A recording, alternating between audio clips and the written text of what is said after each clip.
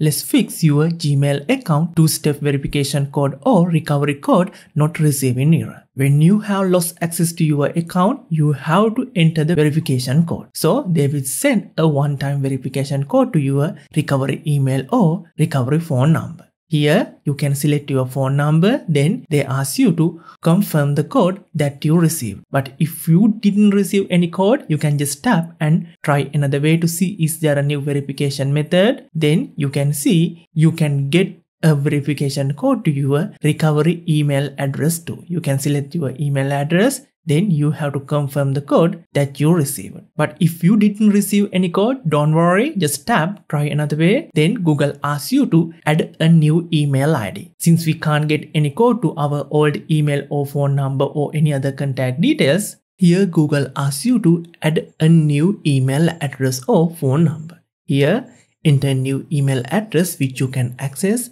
Then they will send a one-time verification code to your new email address. Since you can open your new email ID, you can receive this email, then you can copy this one-time verification code, then you can paste it or you can enter it. Then your new email ID will be verified, then they will send a recovery link. To watch the full tutorial, click the video title in the bottom left corner.